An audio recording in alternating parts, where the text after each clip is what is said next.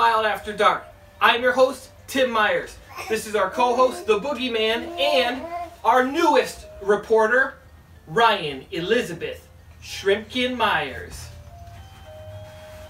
My beautiful new daughter. She's going to be helping us break down everything Minnesota Wild going forward. But first, let's get right into the start of this season by breaking down the good, the bad, and the wild. The good, well, the only good thing that's happened is this save by Devin Dubnyk. Check it out.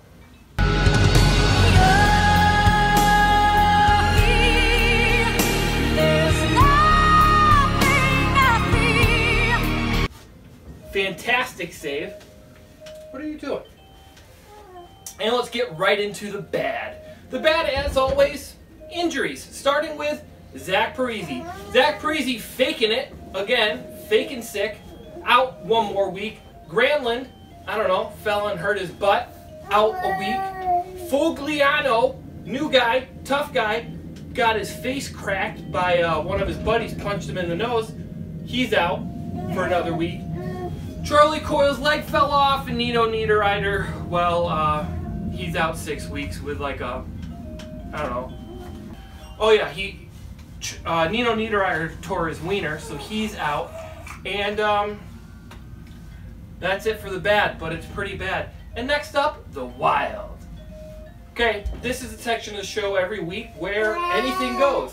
And what we're going to talk about this week is how we're going to solve the injury problem with the Minnesota Wild.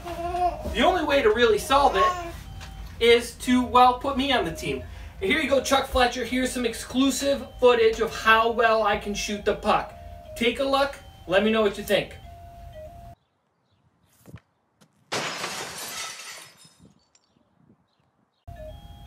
What'd you think, Shrimpers?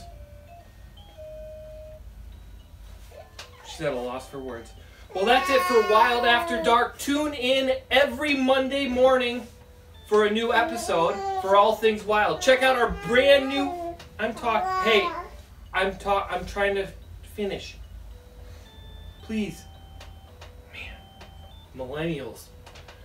Anyway, check out our brand new website, MinnesotaWildAfterDark.com. MinnesotaWildAfterDark.com. Also find us on Facebook at Wild After Dark. And that's it. Chuck Fletcher, don't forget to sign Thomas Wandel. And as always, good night, Wild fans. Have anything you want to say about the whole Zach Parise thing?